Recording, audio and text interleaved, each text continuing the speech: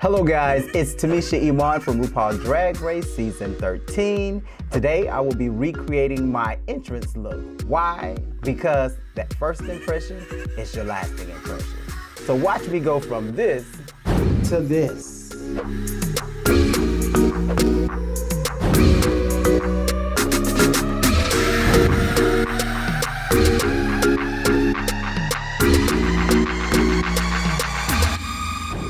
Alrighty, we're gonna get started. What I usually like to do before I do anything is lay my eyebrows down. So come go with me on this journey to find Tamisha. I take my glue stick and I push it backwards. Like I go against the grain when it comes to my eyebrows. Same thing on both sides. I go against the grain. Then I take a brush and I try to organize my brows going in their natural direction. I have kind of like one or two that are wild. Then I go back over it again so there's a smooth surface. I don't have a lot of eyebrows, but the three I have, they don't cooperate correctly. So I give them time to dry slightly. My next step is I have a sealer. The sealer comes out like nail polish, but it's not nail polish, it's actually a liquid bond. My eyebrows are a 3-step process, really 4. So now I'm going to turn this blow dryer on and I'm going to try to lock these brows down. If I use this blow dryer, is it gonna kill y'all? So now I'm going to add a third layer of cream to lock in the brows. And I normally just pat it on a couple of times just to blend in with the other layer of liquid. At this point, I add a powder to lock them down. Just pat it on there, trying to get it in all of the crevices. And I mash firmly, so therefore, see like that right there. Mishaps will happen, it's just how you go about them. So I'm gonna fix that. So I take the adhesive and I repeat the step, and this is called surgery. Take the powder, secure it, voila. Slight save, nothing major. Now, pay this no attention because it doesn't look like it's my complexion, but trust me, it is. So now, I'm getting ready to add my foundation. I use a total of 4 foundations. When we're doing makeup, we tend to build our skeleton first. Then we apply a different shade to build our skin. Then we'll put everything on as far as powder to make everything even tone. So it may look a little crazy, just bear with me. T-zone, but I created something called the O-zone. Oftentimes people will only do this part of their face and it may appear one color. I always go around your mouth because you want to be even tone. And you're like, how is this gonna work? Let me show you. This is drag. You have to build a color. Yes, it is not my complexion, but trust me, by the time we finish, it'll be my complexion. This is usually building my skeleton. This is my bones. These are my bones, rather. I'm sure you're saying, what in the is going on? This is drag 101. Now, that's my light foundation. I have to add my dark foundation.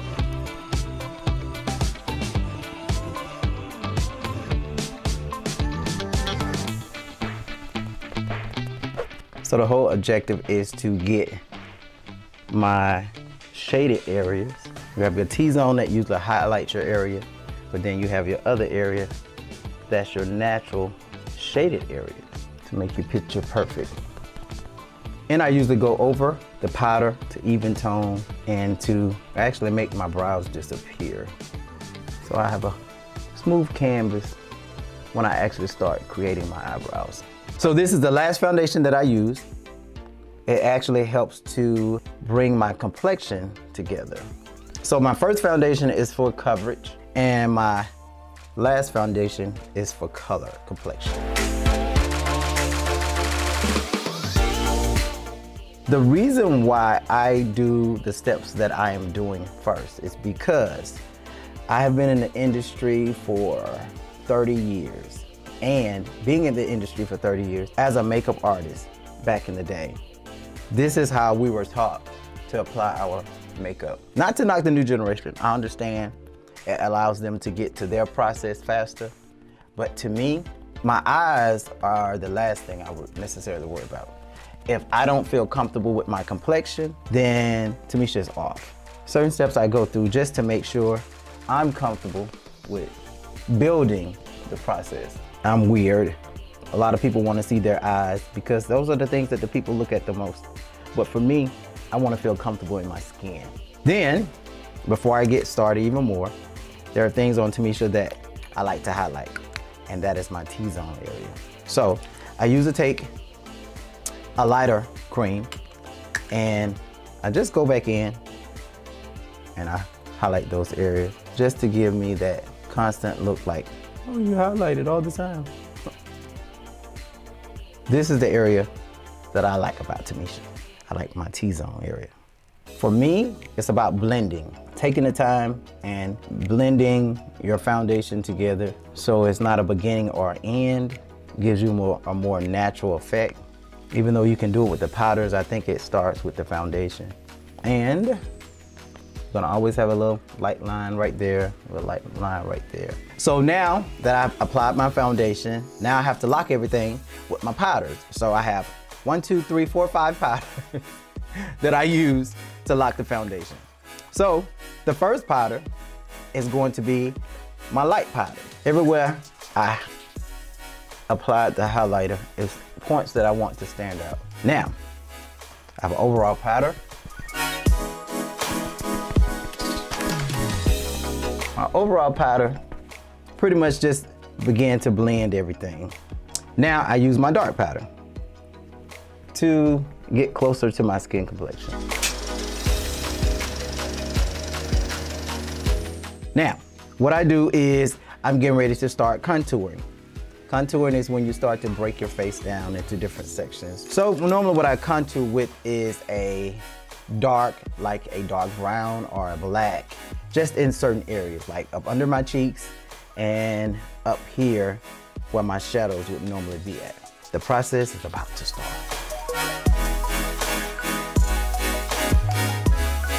So this does not go on my cheeks, it goes up under where I would want my cheeks to be. This is creating the bone or the indent of your face. Once I'm comfortable with the blending of the darkness under my cheek, and sometimes it rides my cheek, it just depends on the look I'm going for. Then I go over it with normally with a burgundy or plum, just due to my complexion. Those colors work better for me. And I like to build my cheeks. I'm gonna have probably like 3 or 4 colors on them before it's over with. Then to block. I block so my T-zone areas can stand out more. You want everything to blend. Like these are the actual corners where your natural dark spots will be anyway. So if you're taking a picture, it will always be highlighted in your T-zone. These other areas will be kind of shaded. Then I go back over it with an orange to kind of like give it a little life. So once that's done, put a little orange at the top. I'm putting eyeshadow on my T-zone because oftentimes your T-zone can fade. By adding a shadow, in the pigment in the shadow, it's gonna allow it to stay. At this point, I'm going to line my lips first. So with my lips, I use a lip liner and I use a gold shadow. I usually put the gold shadow on first, then I go over with the lip liner, then I do a cream, and then I do a powder. I take the gold and I go on my natural line, my natural top lip line, and for the amount of gold that I'm putting on it, you won't even see it. It's just to create definition for your lips. Then I begin to draw my lip. The color I chose is like a burgundy auburn color. Merely cosmetics. It's just to make the lips pop a little bit. So now I'm going over with my brown, my cream brown, to kind of actually take the burgundy to a little brown. Now I'm gonna take a darker brown shadow to secure it, just to add definition.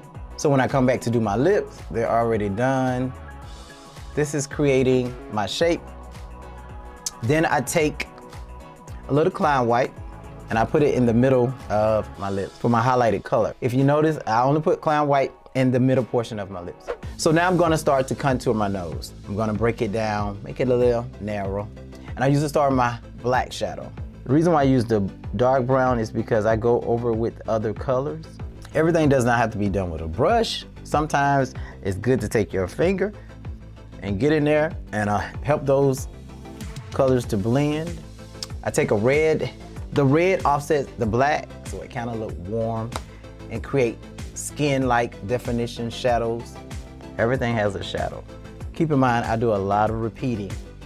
Like I get the basics, then I go back up. I'm gonna move into my eyes. I'm gonna go ahead and start to build my eyeshadows. I do several things. I take a nice portion of the clown white and I just pat it.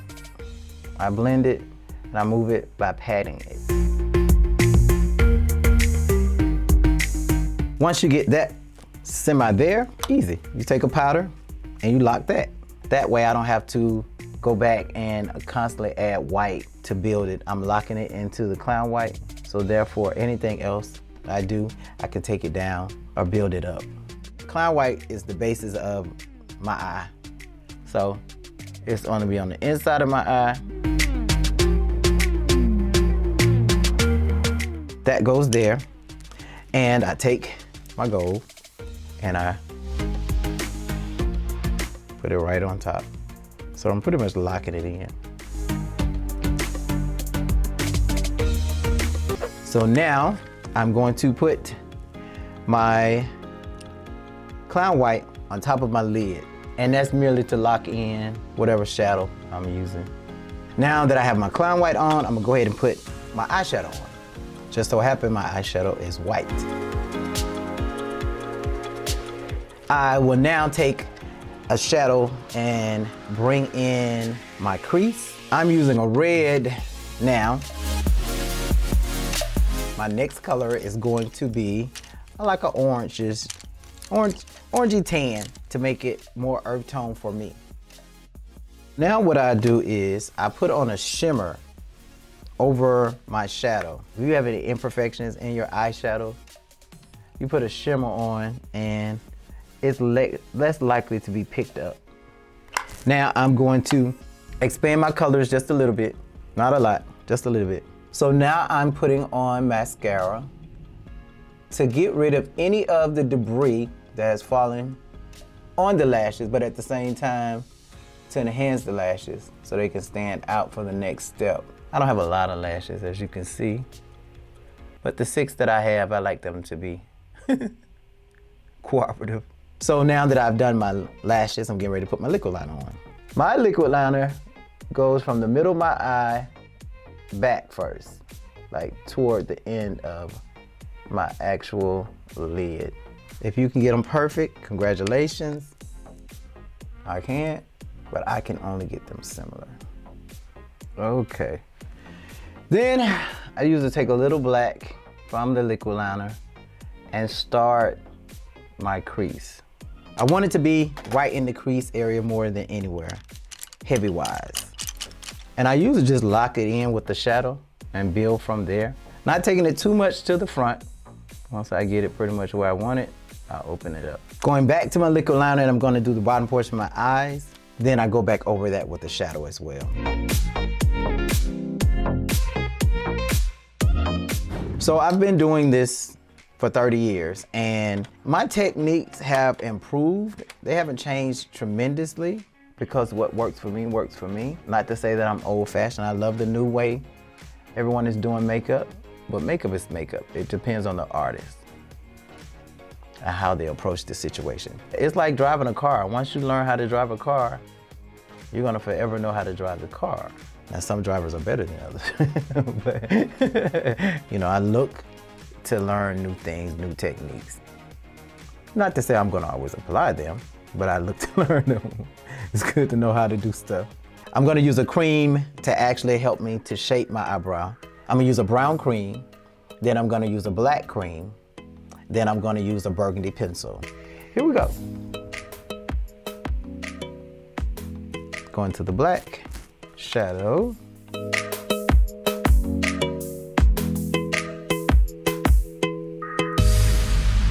cream is locked, then I take my burgundy pencil and I just go over it to soften the color up. So now I go back over my shadow just with the white matte shadow. We're almost done, kids. We're gonna take a gold just to outline the top of our brows before we move any further. Now, with your nose is the trick. You take a white shadow and you bump it there. And I usually bump it in the bridge. But then I put a gold shadow on it to make it shiny. Okay. Lash time. Top, bottom. So I'm gonna put a little glue on my lashes. I usually start with my top lash because my top lash determines where my bottom lash is gonna go.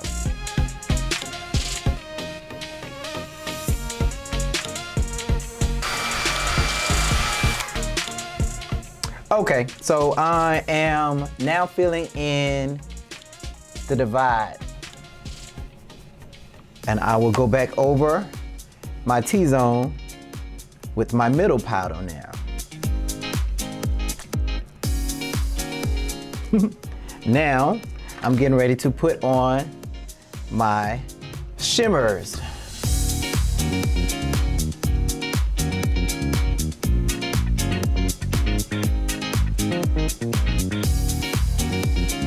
Okay, the first one was a solid one. The second one is like a loose one. That's pretty much it. Still want that area defined. Now, I'm going to put on my lips. I don't really try to go too dramatic with my lips because they're fairly large. So I have to keep them at a minimum. I'm gonna put an orange for my base color, which with the clown white, it does not appear orange. Then I go on top of it with a lighter color.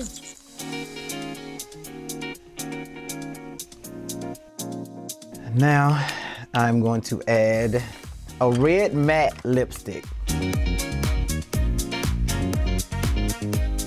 So I use the red and burgundy matte to lock this color in so I don't have to worry about it going anywhere. Then I go back over with my orange. Now my face is done, so I'm gonna go put on my look. I'll be right back.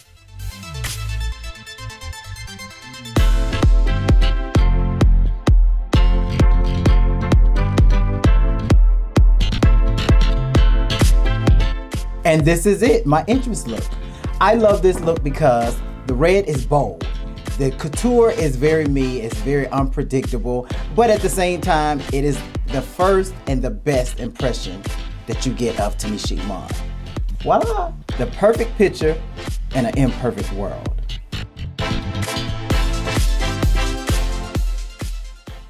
Look over here, the Drag Race YouTube channel is always bringing amazing content, so make sure you subscribe so you don't miss a single thing.